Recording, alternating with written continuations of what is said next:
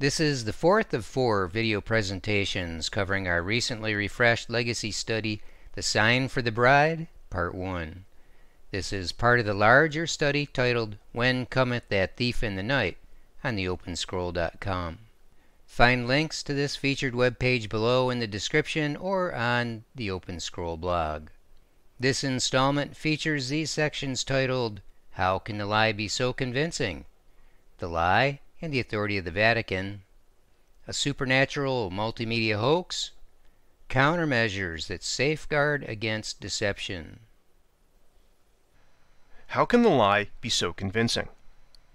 As shown in the preceding section, the author has paired verses 1 and 2 with 9b through 12, informing us that the exceptional level of deception relates most particularly to the lie.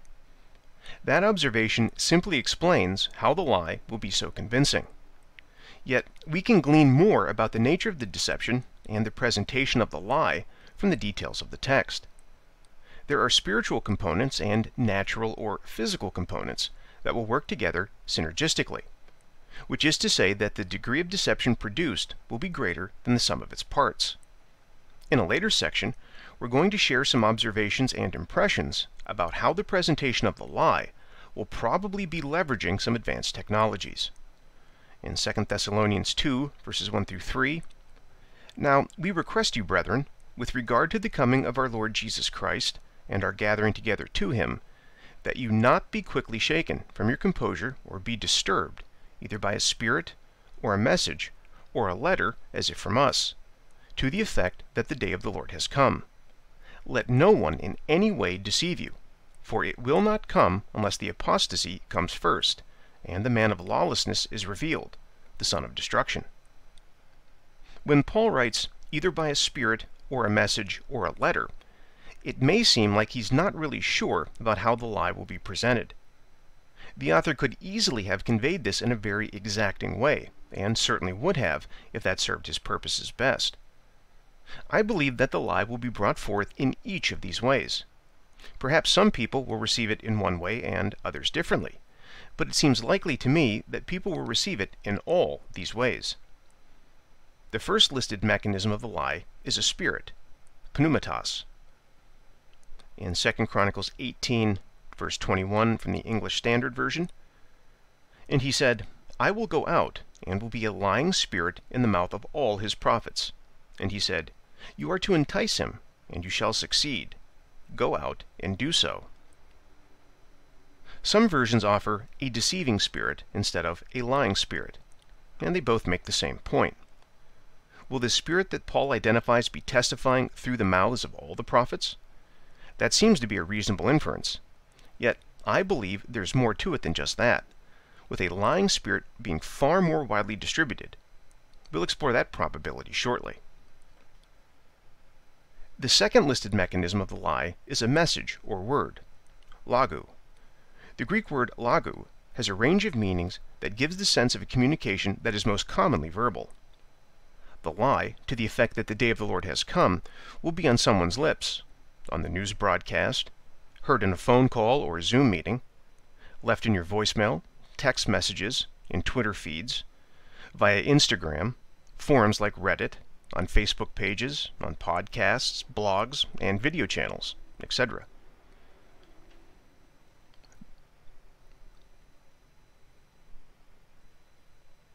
The third listed mechanism of the lie is a letter or epistle, as if from us. Such a communication as that would be recognized as having all the authority of the early apostles. It would compare to the canon of the Scripture. If an ancient scroll were to be brought forth and authenticated with an impeccably documented provenance, who could counter the claim of apostolic authority and deny the validity of the message it contained? In a later section, we'll address the matter of who might produce such a fraudulent work with a bogus bona fides and grant it their own authoritative seal of approval.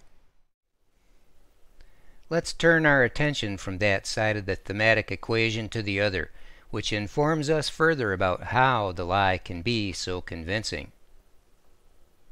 2 Thessalonians 2, verses 9 through 12. That is, the one whose coming is in accord with the activity of Satan, with all power and signs and false wonders, and with all the deception of wickedness for those who perish, because they did not receive the love of the truth so as to be saved. For this reason, God will send upon them a deluding influence, so that they will believe what is false, in order that they all may be judged who did not believe the truth, but took pleasure in wickedness. Verse 9 informs us that what will be in accord with the activity of Satan will be attended by all or every power. Follow the link and consider how significant that factor will be in the raising of the level of deception. It's huge. Verse 9 also informs us that this, which we know relates most particularly to the presentation of the lie, will involve signs. Again, you'll find a brief word study enlightening. Signs signal us. They tell us this thing, whatever it is, means this. In this context, we must infer that these signs will validate the lie. Verse 9 further informs us that this will involve false wonders. If you do the word study I just suggested, this will speak more loudly to you. The Greek-English interlinear renders tersin pseudos as wonders of falsehood. I think it's fair to say that people will be gobsmacked, awestruck, astonished, and astounded. In verse 10 we read, every deceit of wickedness. And verse 11 informs us that a working of delusion is sent by God Himself. These phrases are paired together in the 2 plus 2 parallelism spanning 9b through 12. How will these things manifest, and what kind of impact will they have when the lie is presented? The phrase, every deceit of wickedness, pretty well expresses the sense of the Greek text. The word for deceit means deceit, deception, delusion. The word for wickedness means injustice, unrighteousness, hurt. This is the same word used in verse 12, which is also translated wickedness, but took pleasure in wickedness. What will manifest in connection with the presentation of the lie is all deception, delusion of unrighteousness, wickedness. People are going to be nearly universally overwhelmed and overtaken. 2 Thessalonians 2:11, for this reason God will send them a deluding influence, so that they will believe what is false. When God sends this deluding influence, those impacted will believe what is false. Absolutely. The Greek-English interlinear translates energean planes as a working of delusion. The same word for a working appears in verse 9, translated as with the activity of Satan. There are 8 occurrences of the word. It's a working of God, with one exception, in verse 9, where it's a working of Satan. So it's a supernatural working. The deluding influence is a working of delusion, from the Greek word planes. The fundamental sense of the word is a wandering. Its usage finds its meaning a wandering, figurative deceit, delusion, error, sin. Considering the usage in each of the 10 occurrences, the translation in verse 11 seems pretty sound. The wandering involves the matter of sin and sinful behavior. It makes me think of a ship at sea. When the ship's moral compass is broken and the navigator doesn't realize it, is deceived, the ship will wander off course into error.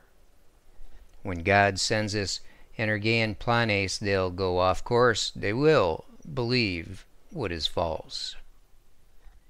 These various observations explain how the lie will be so convincing, but we can learn still more about the factors involved from other passages of Scripture. From Revelation 18:23, and the light of a lamp will not shine in you, the great city Babylon, any longer, and the voice of the bridegroom and bride will not be heard in you any longer. For your merchants were the great men of the earth. because all the nations were deceived by your sorcery. Other versions read, and all the nations were deceived by your witchcraft. For all nations have been deceived by thy enchantments, because all the nations were deceived by your magic spells. By your magic spell all the nations were led astray. Because in your spell-inducing drugs all the races were led astray. This describes some of the activity working of Satan that has had an impact on the world for many, many years. It will continue to make an impact after the lawless one is revealed. Pharmakia may possibly have the most impact ever when the lie is presented. The Greek word translated "were deceived" has the same root as the word planes, a wandering, which is translated as deluding in 2 Thessalonians 2:11. What we're dealing with here is the impact of the practice of sorcery, witchcraft, and the casting of spells. Most specifically, pharmakia involves drug spells, like with magic potions, but that seems to be just one of the magical arts that will be leveraged to the end of deception. Consider the context of the word's use in the 5th chapter of Galatians. Galatians 5, verses 19 through 21. Now the deeds of the flesh are evident, which are immorality, impurity, sensuality, idolatry, sorcery, pharmakia, enmities, strife, jealousy, outbursts of anger, disputes, dissensions, factions, envying, drunkenness, carousing, and things like these, of which I forewarn you, just as I have forewarned you, that those who practice such things will not inherit the kingdom of God. Consider these passages from the book of Enoch. Note the concept of wandering and their going astray. Enoch 8. And Azazel taught men to make swords and daggers and shields and breastplates, and he showed them the things after these, and the art of making them, bracelets and ornaments, and the art of making up the eyes, and of beautifying the eyelids, and the most precious stones, and all kinds of colored dyes. And the world was changed, and there was great impiety and much fornication, and they went astray, and all their ways became corrupt. Amezerach taught all those who cast spells and cut roots, Amaras, the release of spells, and Barachel, astrologers, and Kokabel, portents, and Tamiel taught astrology, and Azardel taught the path of the moon. And at the destruction of men they cried out, and their voices reached heaven. Enoch 9, 6 through 9. See then what Azazel has done, how he has taught all iniquity on the earth, and revealed the eternal secrets that are made in heaven. And Samyaza has made known spells, he to whom you gave authority to rule over those who are with him. And they went into the daughters of men together, lay with those women, and became unclean, and revealed to them these sins. And the women bore giants, and thereby the whole earth has been filled with blood and iniquity. The root-cutting pharmacological drug spells that are being released today can still be attributed to the fallen angels. Beyond the traditional use of potions, we must factor in the proliferation of illegal drugs, vaccines, over-the-counter and prescription drugs, etc. Also, there are chemtrail concoctions and whatever is contained in common aerosol sprays, pesticides, fertilizers, our water supply, etc. Think about all the hormones that have contaminated our environments. Consider the perversion of our food chain through GMO and hybridization and mRNA. Factor in nanotech, the forms of radiation that range across the entire spectrum that are broadcast from radio, TV, cell phone towers, satellites, HARP installations, and the influence of particle colliders. I believe most, if not all of this, happens under the overarching pharmakia umbrella, which deceives the nations. Add to all that the impact that results from idols, charms, sigils, symbol magic, which we've been exposing in detail and putting on exhibit for many years, mass hypnosis, the variety of forms of sex magic, the use of NLP, the rituals performed by the pagans on their Shabbat cycles, often with sacrifice and offering, the rituals performed in private by the magical brotherhoods and covens, and certainly the rituals performed in public that are seen by the ignorant as being mere entertainments or as some expected manner of formal ceremony. And to all that, add the influence from the collective psi powers of the chosen ones and other mind-controlled slaves as they manipulate the thoughts and emotions of others, individuals, and groups. It can hardly be denied that the masses are already deceived about nearly everything of consequence. Quoting William Casey, the former director of the CIA, "We'll know our disinformation program is complete when everything the American public believes is false." He said that back in 1981. That particular program was said to be officially closed, but it seems to me that it met with overwhelming success, and the work of deceiving the public has obviously not been abandoned. William Casey was a Roman Catholic and a member of the Knights of Malta, a powerful brotherhood whose public and private faces do not match.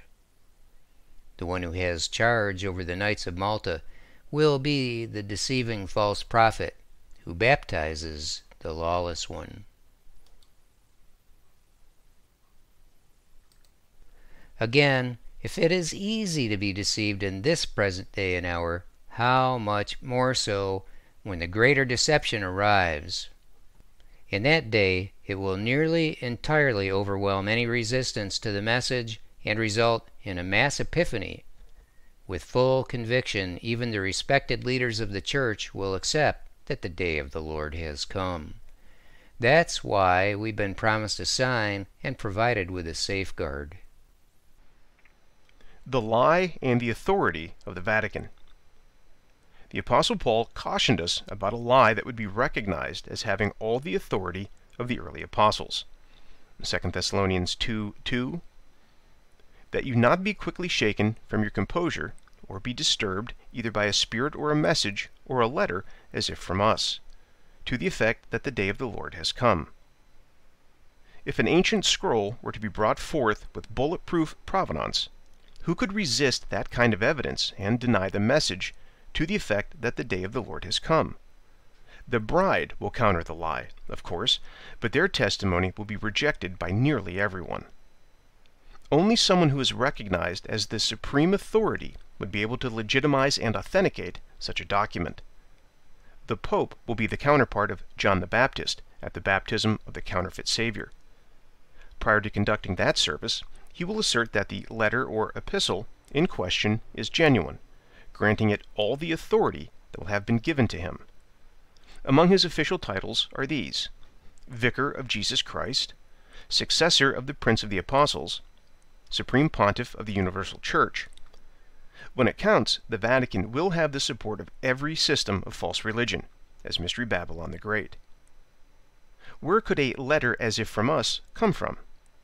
Could it be a new discovery, found in a cave like the Dead Sea Scrolls? Perhaps. Could a scroll be conveniently discovered in the vast collection of artifacts in the Vatican archives? That seems likely. When it is produced, at just the right moment, it will be received as a genuine and completely authentic letter from a recognized apostle or apostles, and the masses will accept that the day of the Lord has come. What that will mean, as it will be explained to the global masses, will prime them for the subsequent baptism and the enthusiastic welcoming of their Messiah, who will, in truth, not be the Lord of Lords and King of Kings.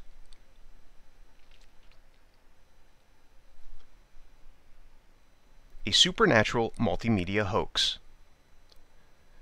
Bob and I believe that the Lord has been showing us how the lie, with all three of the mechanisms of 2 Thessalonians 2:2, as discussed previously, will manifest as a supernatural multimedia hoax.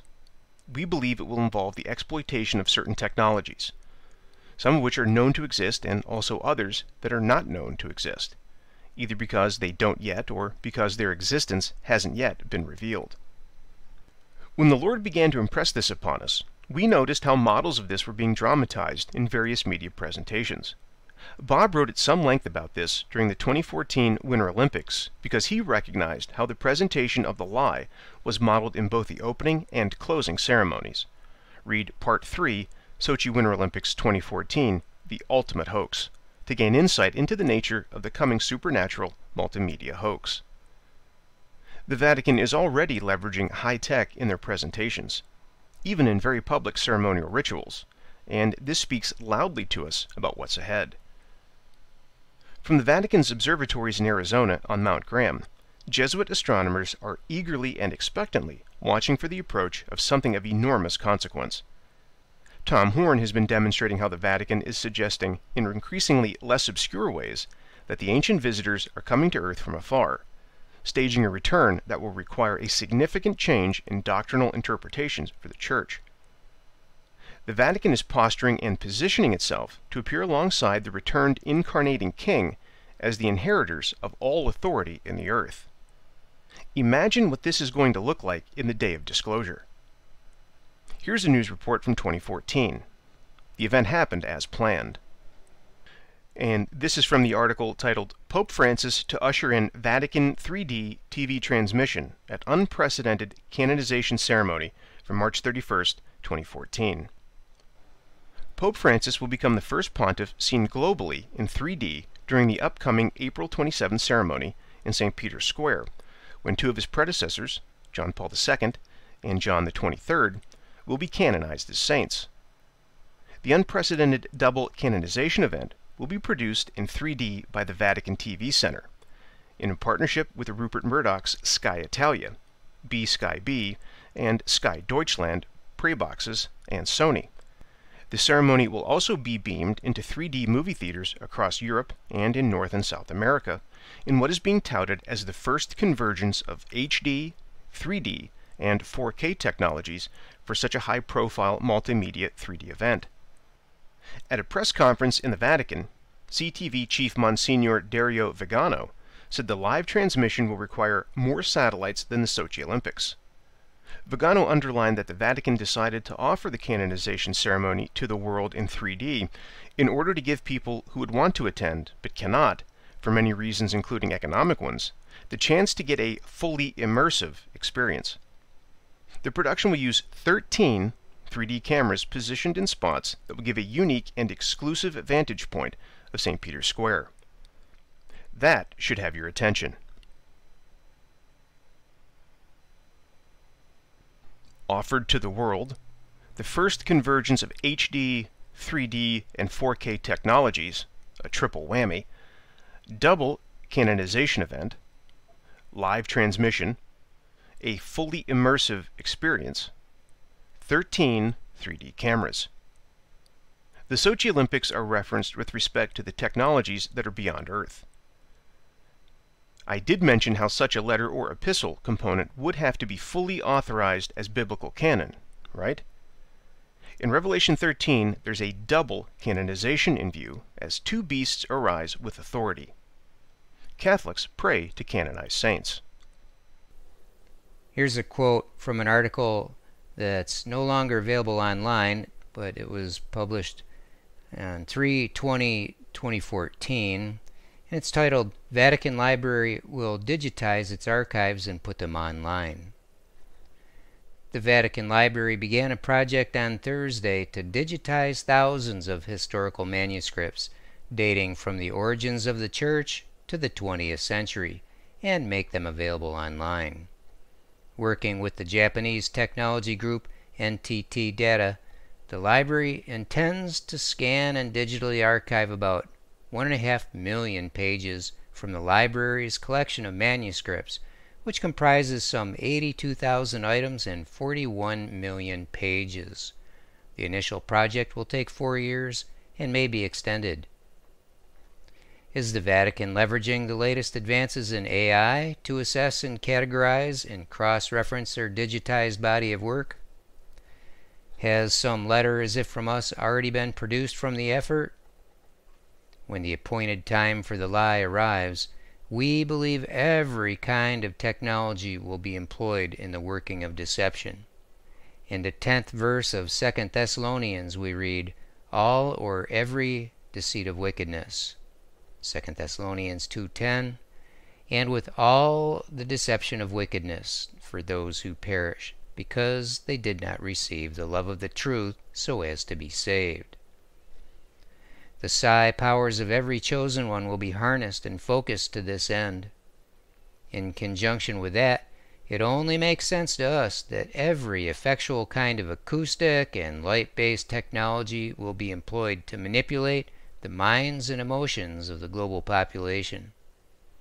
Some have reported that the CERN LHC particle accelerator has already produced certain kinds of special effects.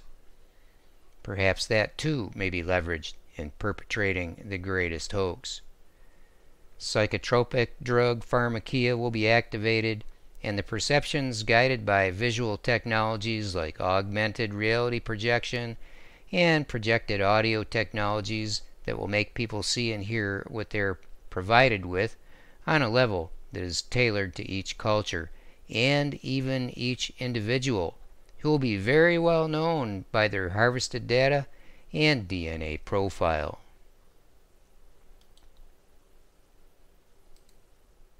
We think it's likely that a live-action transmission through time itself will be broadcast in the most personal ways. This stream may even involve some form of interaction through an open portal. While fraudulent, each person and community will interpret the experience as a first-hand witness, with the added sense of receiving a divine revelation. If you have seen The Penitent Man and Devs and our commentary on those shows, you will have a sense of the possibilities. With the sovereign God providing the Energean Planes, a working of delusion, you can be assured that this deception will accomplish every intended result. Countermeasures that safeguard against deception. There will be a safeguard against deception. The sign that is the baptism of the lawless one will serve that purpose. However, only a remnant of the brethren will perceive it. They will have been prepared in advance with the countermeasures, having genuinely received the love of the truth. The nature of the countermeasures is hinted at in the context of 2 Thessalonians 2:6, where we read, so that in his time he will be revealed. Knowing more about the appointed time and the sequence of events is the key, and in advance of when the events begin to unfold. The matter of having knowledge of the times and timing is a steady theme of this entire study. When cometh that thief in the night? The essential provision of the safeguard against deception involves these secrets. This will be addressed in the next part of this study. Because of what we learned from the linguistic structure of John 18, we understand that what is prophesied in the 2nd chapter of 2 Thessalonians will not be fulfilled completely the first time around.